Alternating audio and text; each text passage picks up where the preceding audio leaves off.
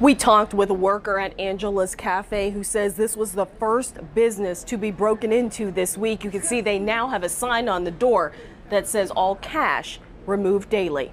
And this wasn't the only business that was targeted. The Picket fence says it was burglarized too.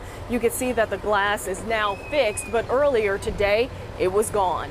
I came down and the front door was shattered. They go in and they stole the cash drawer and did some damage to some merchandise. Maureen Staley owns the Picket fence on Walnut Street in Shadyside. She says she was stunned to find out someone broke into her business and stole about $150. This isn't the only place police say someone targeted. We walked around the area and discovered several Shadyside businesses had damage. It's becoming more and more of a problem for society nowadays. This surveillance video shows someone going into a business.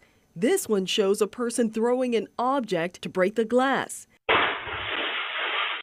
And a worker at Angela's Cafe, Richard Kersey, says this loud sound is a glass door shattering. When the guy broke the glass, you could hear it on the camera. It sounded like a .22 firing. Kersey says his sister's business, Angela's Cafe, was hit Wednesday morning. The front door busted. So I ran over and saw that it was shattered, the window was shattered, man size.